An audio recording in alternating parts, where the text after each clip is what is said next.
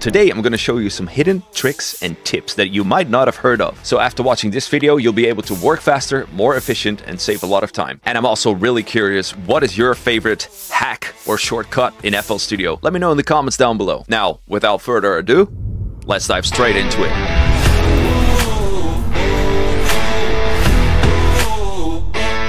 Let's begin with the playlist. I have a few tricks up my sleeve that I really want to share with you. So pay good attention, write it down, because you don't want to miss this out. Let's go. Let's say you're working in a build-up and you want to select this part and render it out really quick. Control-Alt-C, press Start. And when it does, obviously it will render out everything. But on top of that, everything else that you just selected gets muted. If you want to unmute it, double right click on the mouse, hover above it, and everything is unmuted. So this is a very easy way to export in the highlighted selection and move on and make easy changes to it. Number 2, and that is quantizing. Quantizing works really well for the piano roll, but did you know it works really well for the playlist too? What it means is whenever your samples are literally all over the place like this, they cross the line a little bit and you want to put them back in place. Instead of manually putting this, you select whatever is messed up, select it, Shift Q. Now the next one is truly a lifesaver. It's the middle mouse button click. Let me show you. The middle mouse button is the best tool there is in my opinion. Let's say you're working in the kick builder and you just want to replace the punch. Instead of click and dragging everything left and right, middle mouse button, boom, boom, boom, boom, boom, boom, boom, boom, boom. So easy, super efficient. Number 4, arrangements. It's very convenient. Let's say you're working in a kick builder and you want to make different kick builders within the kick builder. So what you do, instead of making a new project every time or copy pasting it left, right, doesn't make any sense. You go over here and then you make a new arrangement. Let's say this is my bloodless kick, this is my own kick. See, these are all kick builders within the kick builder. So you can literally make mini projects within your own project in the playlist. Very convenient. Make sure to make everything unique because everything you're cloning within the next arrangement, if you change something, it will change in the other arrangement too. Number 5, make it fancy. The way you do that is selecting everything with the right mouse button. You press F2 and over here you see 2 gradient colors. Let's do a blue one and a green one. Boom, very fancy. All right, let's move on to the mixer channel. And by moving to the mixer channel, I immediately see something that might be useful too. And that is if you want to close all these screens and save your CPU some workload, press F12. Everything is gone. Moving on to number 1, and that is selecting by holding Control. And now you can select multiple mixer states. And what you can do now is you can move them around, press Alt to the right or Alt to the left on your keyboard. It's very convenient when everything is a little bit too loud. You just select everything, turn the faders up or put them down. This will change the order of your plugins. Look at this.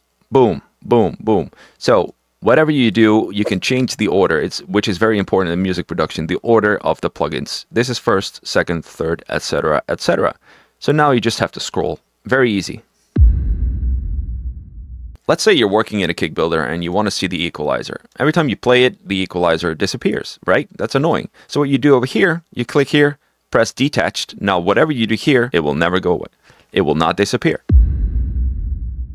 Say you made a kick-ass FX chain, right? And you want to save it, but you also want to use it on a different channel.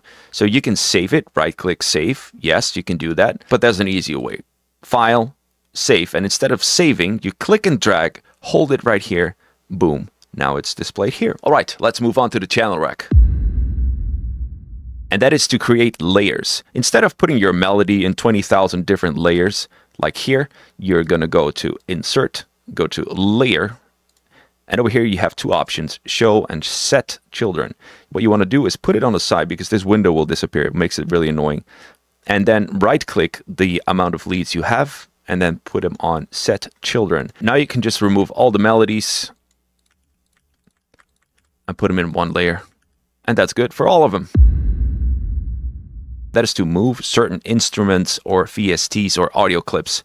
What you do, right-click, just like in the mixer channel, right-click them, select them, and move them Alt, up, or down.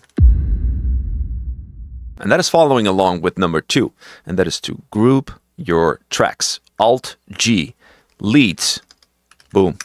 Now, everything is sorted in leads. And you can find it up here on leads. And you can do this with everything, kicks, percussion, you name it. Instead of adding the plugins manually here, or right-click it, insert or replace, what you do is you press F8 and you type in the plugin that you need. For example, silent. Boom. You click on it and there you have it. That's especially very convenient if you have a lot of plugins. All right, now let's go to the piano roll. And that is my absolute favorite one. Since the new update from FL Studio, I love it. So you're going to load up your preset, whatever, lead, you name it. You go to the piano roll, you press Alt-P. Now this opens up the chord generator. And this is a very convenient tool if you're not really good with creating melodies and you just need a little bit of help. So you could just press generate and it's now on an A major scale.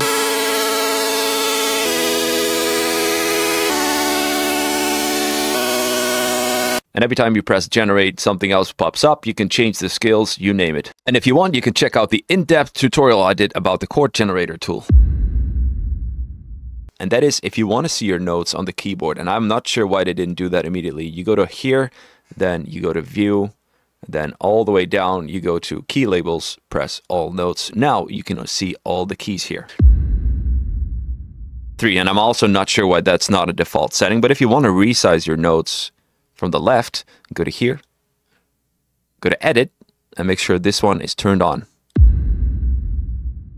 Number 4, and that is when you're struggling with chords. So what you want to do, over here you see the snap to scale. You want to right click this. You have a choice by either going a major scale or a minor scale. Now let's say you're working in a major scale on F. So what it now does, if this is right clicked, make sure that this is on, everything will be according to the F major scale. So through this way, it's easier for you to follow the correct way of the chord progression, and it's way easier to create new melodies. That's it for today's video. Thank you for watching, and I'm really curious, what is your favorite trick or tip in FL Studio that you can share with everyone? And if you liked today's video, make sure to drop a comment, subscribe to the channel, and I will see you next Thursday.